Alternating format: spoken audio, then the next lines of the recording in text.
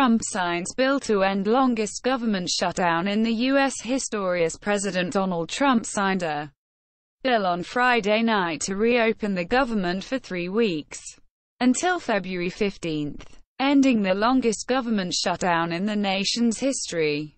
The 35-day-long shutdown was called off by the leader without getting the $5 billion he had demanded from Congress for a border wall.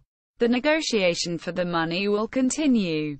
Will have very limited ties with China, more with India. Maldives. During her recent trip to India, Maldivian Defense Minister Mariya Ahmed Didi said the island nation will have very limited ties with China in the defense sector and engage more with India.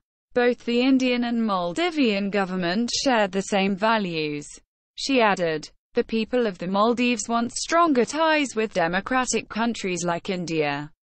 She further said, seeks in U.S. to donate food funds to federal workers amid shutdown. 2 Sikh groups in the U.S. will donate gift, grocery cards and food to Transportation Security Administration (TSA) workers at the Indianapolis airport, as they continue to be unpaid amid the ongoing partial U.S. government shutdown. Sikh groups in other states in the U.S. are also offering free meals to those affected by their shutdown through community kitchens. Remains of explorer who named Australia discovered in London. Archaeologists have found the remains of British explorer Captain Matthew Flinders, who is credited with naming Australia, near a railway station in London. Captain Flinders led the first circumnavigation of Australia. The discovery of his burial site was made as archaeologists were preparing the site where a railway station will be built.